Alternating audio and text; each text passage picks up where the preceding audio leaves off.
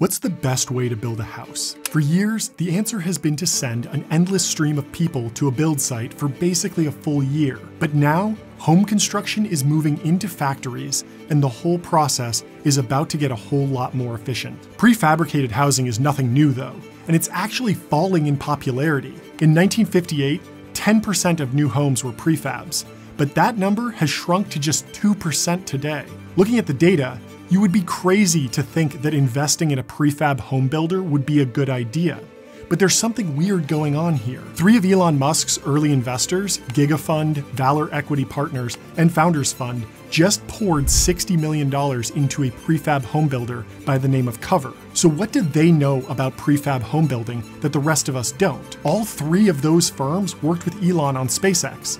So it seems like something structural must be changing in the home building market to finally unlock some disruptive opportunities. In order to get to the bottom of this, I called up Alexis Rivas, the founder and CEO of Cover, and arranged to meet him in Silver Lake to sit down for a chat. As we talked, I realized that his entire strategy for disrupting the home building industry can be summed up in 3 broadly applicable ideas. Let's start with what his company does. I'm Alexis, and I started Cover to fix home building. Cover is redesigning the entire home building process from the ground up. We design, we engineer, we permit, we manufacture, and we install homes. Even though Cover takes a full stack approach, the product they sell is pretty straightforward. It's a small but well-designed building that fits right in your backyard. Although you could live in a Cover unit full-time, they're most often used as guest houses, studio spaces, or rental units. And funnily enough, Alexis actually lives in a unit that his company recently built, which just goes to show you how much he stands by his product. But you're probably thinking to yourself,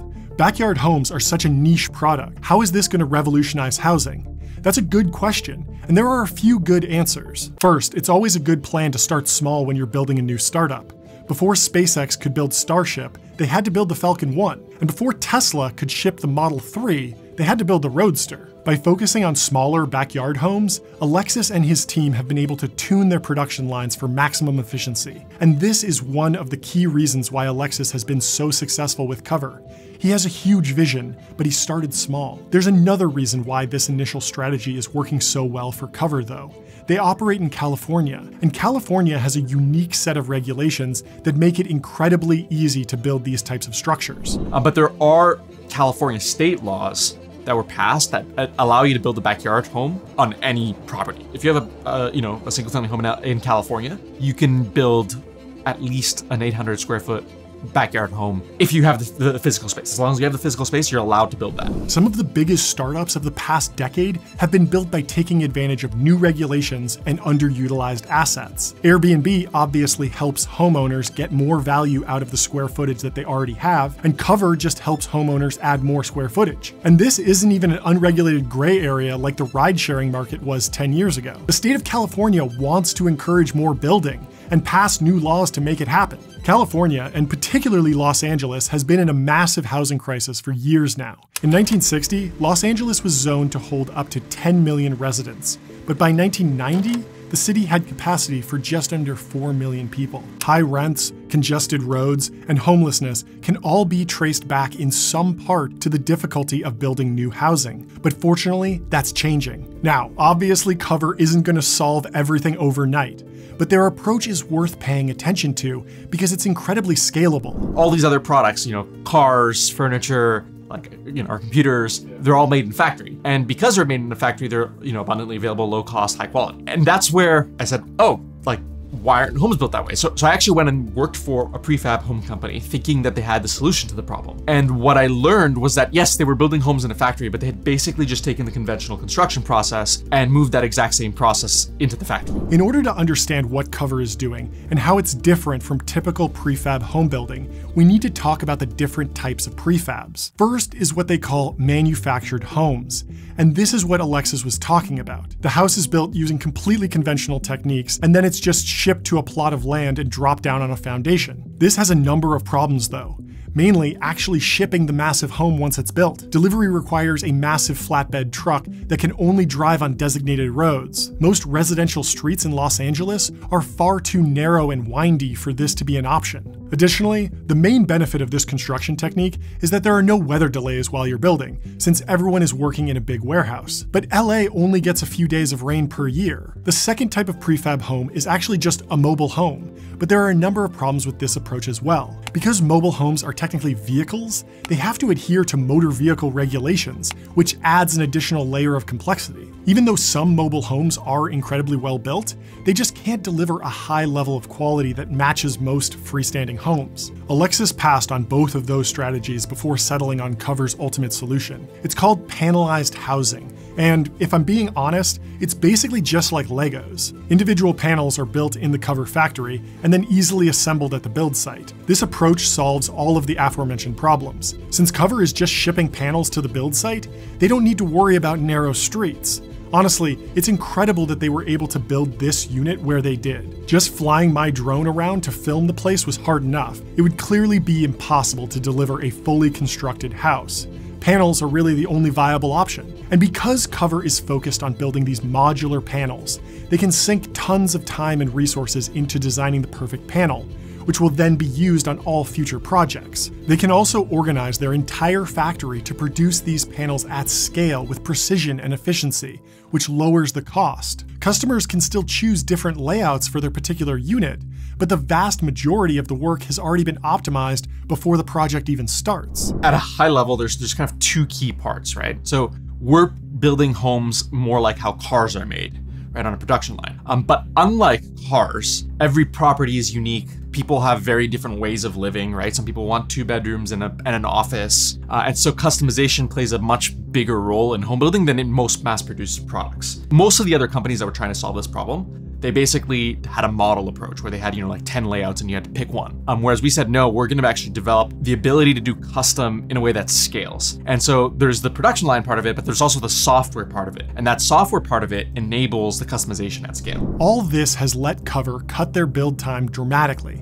especially when compared to traditional building methods. This structure was built in 33 days. 18 months ago, we were building these in 120 days. Right, so we took our install time down from 120 days to 30 days. But build time actually isn't the most compelling thing about Cover though. It's the pricing transparency. It's pretty much common knowledge that anytime you try to build anything, there are going to be cost overruns. Whether you're building something from scratch or just remodeling, most contractors will underquote you in order to win the job and then slowly let the cost creep up throughout the project. When you're halfway through, you're unlikely to stop just because the cost went up. But the fear of cost overruns stops a lot of people from even trying to build in the first place. And this is the biggest pain point that Cover alleviates for customers.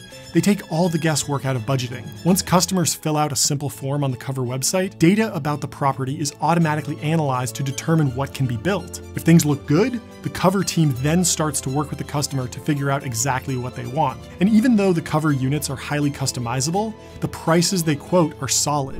When we show you your custom designs, right, we actually know exactly how those are going to be built down to the bolt, right? And that's because we have software that does, full 3D models, and we know exactly how much each part costs. And so we can give you a guaranteed upfront price, right? Kind of like buying clothes or furniture, you just know what it's gonna cost. This cuts to the core of why Cover is so interesting to me. It's super common for people to think that they should absolutely maximize around a single feature of their business, like creating the most customizable house possible, or conversely, creating the most standardized house possible. In reality, the best strategy is often somewhere in the middle. Alexis focuses on delivering just enough customizability to keep customers happy, while standardizing everything that no one cares about, like how pipes and wires are laid out inside of the walls. Shipping container homes are the worst offender when it comes to this over-standardization mentality, but they still get a ton of attention,